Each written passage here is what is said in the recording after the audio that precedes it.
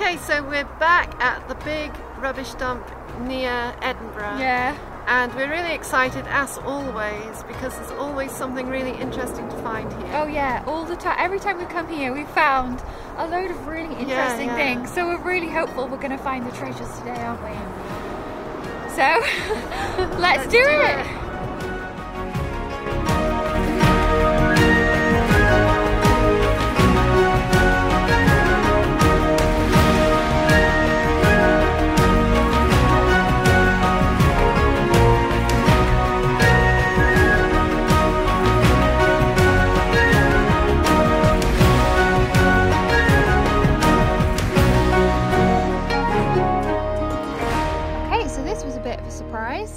I saw the base of this sticking out and I thought it was a broken ginger beer bottle or something, but no. How cool is that? It's been dug or collapsed out of this turf and it's completely unbroken. I'm not sure what kind of bottle it is. It might be some kind of rennet bottle, which is some kind of animal product, I think. Might not be, but that's kind of what it's telling me, if I can remember rightly, but I'll have to look that up. But that's cool, plus it's got a stamp. What's that say? Oh, I don't know. I can't quite read that right now. It's got 11 in the middle of it. But that's beautiful, beautiful stoneware bottle. And we've not got one like that either, so I'm really happy. That's my first find for today, actually. Pick this up. Isn't that a weird shaped rock? And Mum reckons it's a sharpening stone. It's quite cool though. It's obviously been well used before it was broken and thrown away. Nice little ink bottle. Just lying there. I think Mum's just found a lampshade. Oh yeah. Broken though. And down here, whoever's been digging down there has thrown up some pipe balls. Some 3 plain pipe balls here. Oh no, wait. One of them is not plain. Look at that one there. Let's have a look. Oh. Something crossed. Oh, is it golf clubs and a golf ball? Oh, that's cool. Of course. Scotland is the home of golf, after all.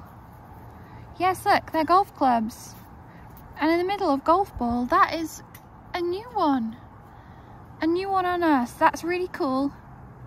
I'm definitely keeping that. Oh, so I think something has rolled down this spoil heap down here, and it looks like a beautiful apothecary bottle stop. Oh, it is. Oh, look at that apothecary jar stop. Ground in as well. It's all matte. Oh, that's brilliant. I've not found one like that before, actually. That's cool. It's only got a little tiny chip on it. Can you see what I've just found down here? I can't believe it, and I hope it's whole. It is a hand. Yes, it's whole. Oh my goodness, oh my goodness. It's a beautiful hand holding a pipe bowl. The bowl is chipped off here, but the hand I think is complete from what I can see. Wow. I have never found one of these like this.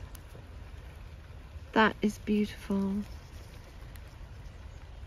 What have you found down here? I hear commotion going on. What's that? Oh wow, was it a pan pipe? It's a hand pipe. We haven't found one of these for ages. But that's a beautiful Oh one. wow. That's not like the other one. No, but the bowl is oh, a bit look at the chipped. cuff. It is like, the cuffs, there's decoration on it here. Yeah. Well, there's a bit of a chip on the bowl, but we could fix that, couldn't we? We could, yeah. We could repair it. That's beautiful. Fantastic. Look at the detail on the cuff and everything. And the fingernails. Oh, brilliant. Oh, I'm chuffed with that. I know. We're coming up with all the finds today. All the treasures today. All well, the my treasures. palm was itching on the way here. Oh yes, Mum says And her that- palm was itching on the way The here. itching palm. Yeah. So that must be it then. Picked up a handful of broken things here. And none of them I'm going to take actually, but I wanted to film one of them. This. It's an apothecary bottle stopper, a little ground-in stopper, would have been ground into the lip and the neck. But look, it's been engraved with J20. So this was bottle number J20. So I wonder what was in the bottle that this stopped. Interesting. Could have been anything. Could have been something deadly poisonous. Who knows? But I thought that was quite interesting that it's been engraved. Yeah, I've not seen that before on a stopper. Oh, actually, I'm taking this bit of sponge wear because there's a beautiful like star pattern there. Bit of a knackered vulcanite stopper and a knackered pipe bowl that I'll leave here. Someone else might be interested in them. There's a little bottle here. I'm not sure if it's got anything on it. I think there's a little chip out of the top.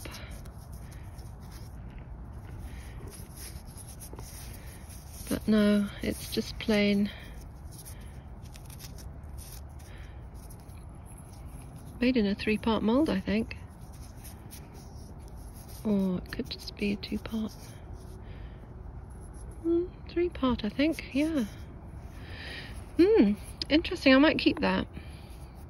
I also spotted this plain clay pipe, which looks like it's in good nick.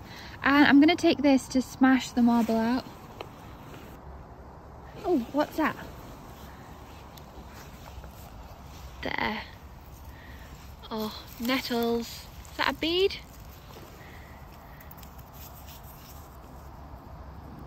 Is it a bead? I can't tell. It's either a bead or like a little marble, like a baking bean or something. I'll take it just in case. Right, so just here there is a bottle sticking out, and I'm going to see if it's whole. Let's see. Let's see. Is it whole? It feels quite firm. It's a possibility, but then the bottom could just be completely gone.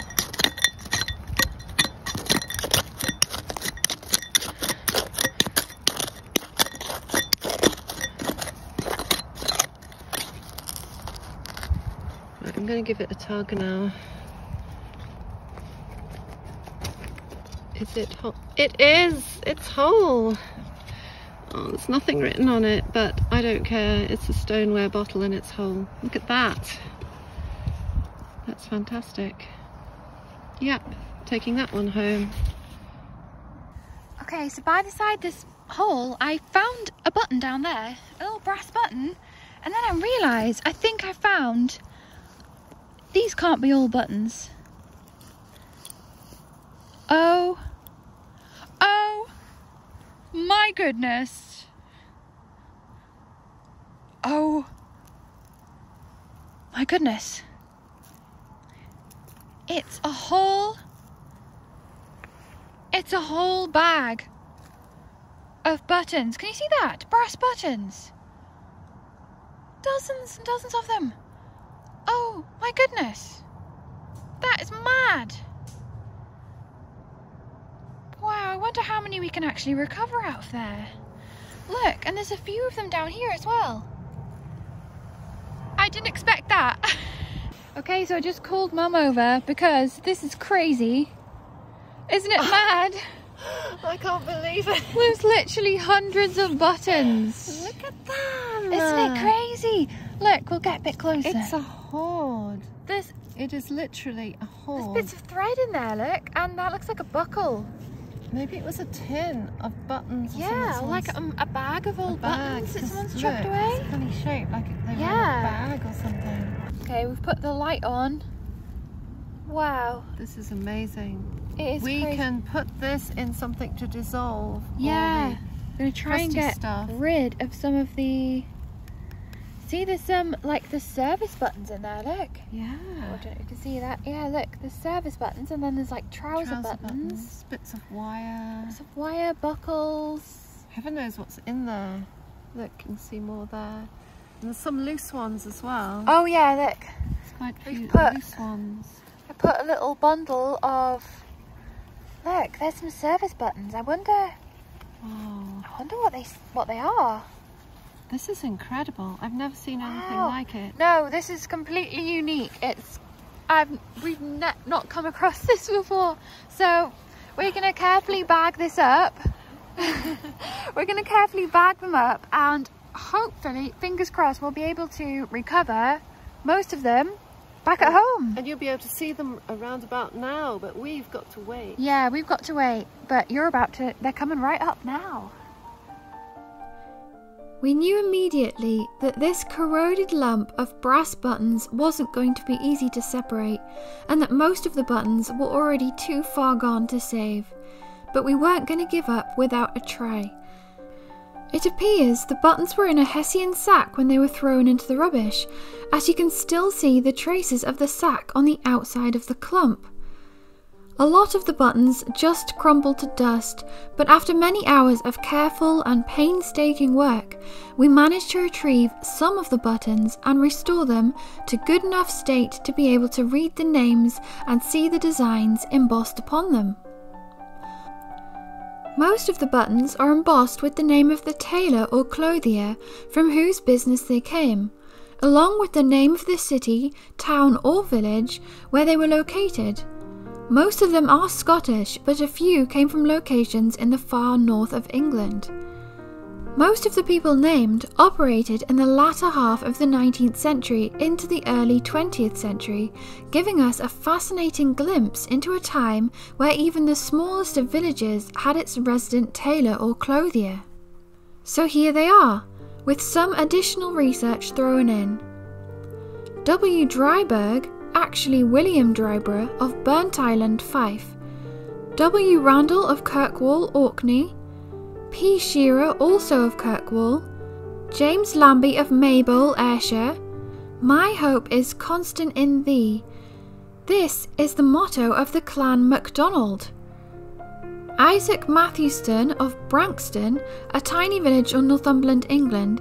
Isaac was the esteemed and indefatigable churchwarden. Robert Carrick of Berwick, England, clothier at Hyde Hill. J. Scott of Tweedmouth, which is next to Berwick in England. R. Williamson of Peebles. Adair & Co, Edinburgh. B. Hiram of Edinburgh. A. MacDonald of Edinburgh. Page and MacGregor of Edinburgh. W. and A. Hogg of Edinburgh. Cora et Industria with a cornucopia, motto of the Walker clan, meaning care and industry. Made by Alexander Kirkwood and Son, 9 St James Square, Edinburgh, and Alexandra Kirkwood is still operating in Edinburgh, producing medals and trophies. Adam Noble of Edinburgh, tailor at 29 West Maitland Street. T. Wilson of Lanark, who was sadly bankrupt in 1892. And finally, J. G. Mackenzie of Lanark, tailor. This was James G. Mackenzie, who was born in Lanark in 1858, the son of a cotton weaver. By the time James was 13, he was already employed as a tailor. But James must have tired of this sedentary life of a humble tailor and yearned for adventure, and by the age of 20 had enlisted into the army. Life in the army mustn't have proved as romantic as first imagined, because a year later, in 1879, he deserted, and poor James was locked in Bedford jail, sentenced to 168 days of hard labour.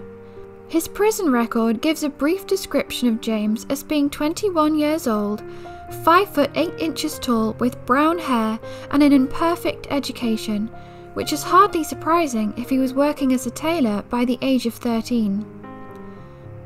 After serving his time in the army, James claims to have found a position as a tailor with the renowned company of Mayer and Mortimer in London, which still exists.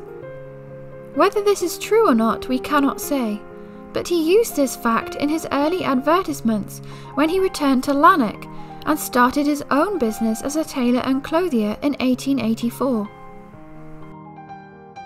Okay, I've just found this.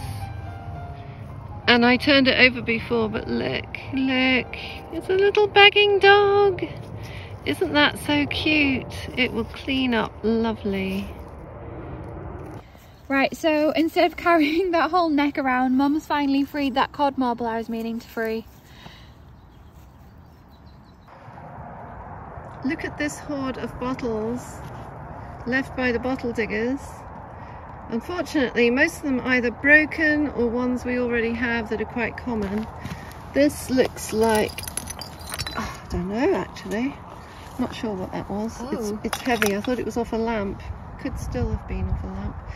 Broken foot warmers, there's another one there, all sorts of bottles, broken jugs. That's got a big chip out of it. But oh, what does it say? it says something on there. Something? Yeah, I don't know. I don't think that's English. It's not in English. That must be, maybe it's German or Dutch or something. Yeah, mineral water bottle probably. There's a tile here which we'll be taking because we're collecting these. Yeah. So yeah. Nice. Oh, and this one, we've not found this before. Found this. This is ferrolonium? Yeah, Ferro as in iron. as in Yeah. iron, yeah. It says the iron oil food. Cod liver oil.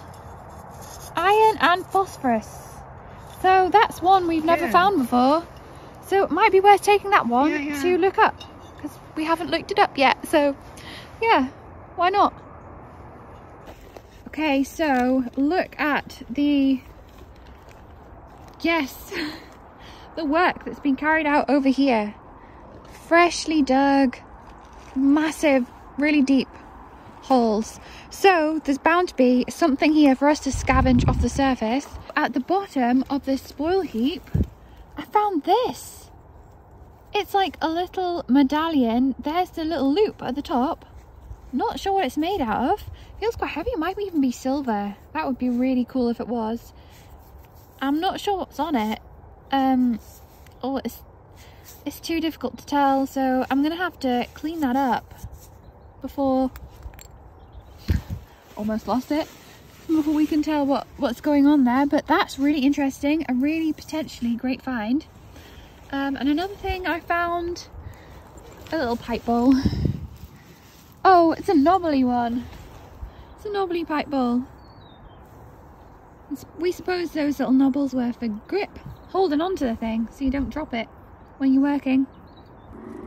Right, so it's my mission to check out the spoil up here, see if there's any little tiny treasures that's been hoyed out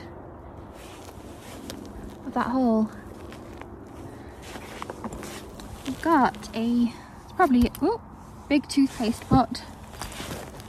What's that? Some kind of brass thing. Not sure what that was. Oh, we got a swing top bottle stop. Oh, this is a common one. It's Tennant's. And there are more little things over here. We've got 3 little pots that Alex found. We've got this Tava boot polish bottle. Might leave that for someone else because I think we've already got one. But this is exciting because it's an early golf ball, I think. I'm pretty sure. It might be, though it feels quite light. But I'm taking that just in case because these are quite collectible. Another bell, probably off a bike. Little bottle. Over here we have got a pipe. So yeah, lots of things to find. Scotland is said to be the home of golf, and this is the second antique golf ball we found at this site. The first was a gutta percha ball dating from the mid-1800s. This one we are a little more uncertain of. Okay, this cheeky pipe ball sticking out here looks like it's got a hand. Oh no, it's just broken off the end of the stem. Look, it's got a hand on it and it's a TW pipe, so that stands for the workman, and there's the rest of the stem, so I'll take both of them. I think down here I found a little bit of type, a tiny little bit of type. I wonder what letter it is.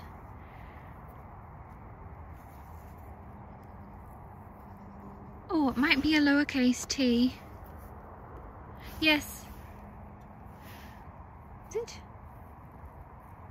a P? A J? T? I don't know. It's one of those letters, but that's cool. We never find the single pieces of type like this.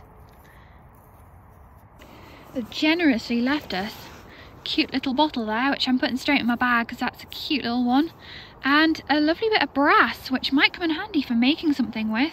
We get that cleaned and polished up. I'm not sure what it is, but that might come in handy, so I'll put that in my bag. Mum's down in the hall looking to see if there's anything down there. Looking to see if there's anything down there, which there probably is. What's that? A marble. A marble! Well, yeah, of course. Oh, broken plant pot. Oh, Mum says there's some stuff sticking out down here, so we're going down. Let's have a look. What's sticking out? What have we got? Oh, a pipe. Oh, has it got out on it? I think it does. Not sure. Oh, it's a hand. Oh, that's a very popular motif around here, isn't it? We find loads of them. And here is a bottle. Oh, it's a little bottle. It's one of those little bottles. I love them though. There seems to be loads in the ground here. This spot, so yeah, just here I've just got these. Wow. So no wonder they've been digging here furiously, because there's obviously lots still coming out. Oh no, look at this poor little fella. Oh, that would have been beautiful. Beautiful cobalt blue bottle. What a shame. Okay, so there's some bottles left here, including this stoneware, and I picked it up and it's complete. It's got a D stamped into it there. I'm not sure what kind of bottle it would have been. It's got a pouring lip. It might have been ink, but it could have been a number of other things as well. And there's no chips out of it or anything. And I saw this and I thought it was a crack. I'm not sure if that's actually just the glaze. I might be wrong, but it sounds alright. Might just be a crack in the glaze, but it's a beautiful bottle and I'm keeping it because we haven't got one like that yet. Fresh hole, and the most noticeable find on the top here is a pipe. And then what's Mum got? It's a bell, but it's another bell, but it's broken. Oh, a broken bell. We found several of these here, haven't we? And there's still a lot of bottles down there in the hole. Oh no, I'm falling. Oh no. I've just made a mess. Oh, another bottle with like blue dye in it.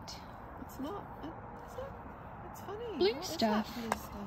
Yeah, we found loads of bottles that have got kind of stained blue. Oh, that's still got the cork in it, look.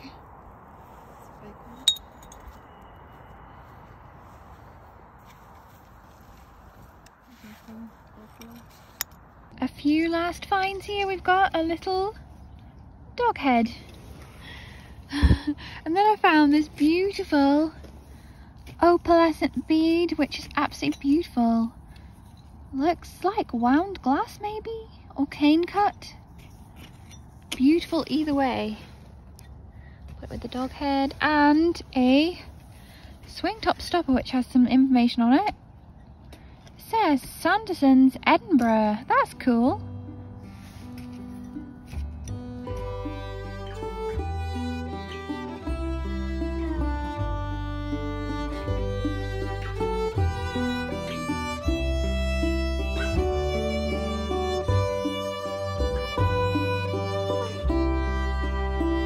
Another day of fabulous finds. We love to read all of your wonderful comments, even though we can't answer them all. So what do you think of our finds this week? And what would you like to see added to the Window of Wonders?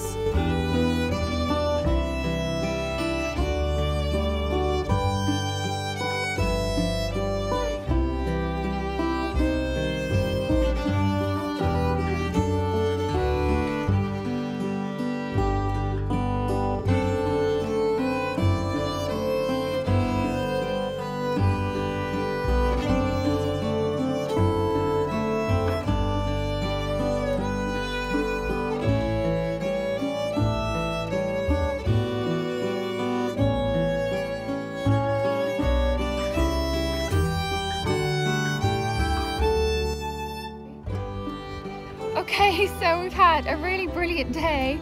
Like, we found some really amazing finds, like really interesting finds. Things I didn't expect to be finding, like all those buttons, and I know you've seen it, but I really hope that turns out well and there's some interesting things. And it's exciting, so I really hope you've enjoyed this week's video. And all there is to say now is a great big thank you to everyone who has watched the video, of course, who has liked the video, who's left a comment down below, because we love reading your comments. And of course, a great big thank you to all of our patrons on Patreon who help to keep us going every month. Thank you so much. And to everyone else who has contributed in any way, whether it's buying things off our Amazon wish list or buying us a coffee on Ko-fi, we really appreciate it, so thank you. Thank you all so much, and we'll see you again next week. Bye!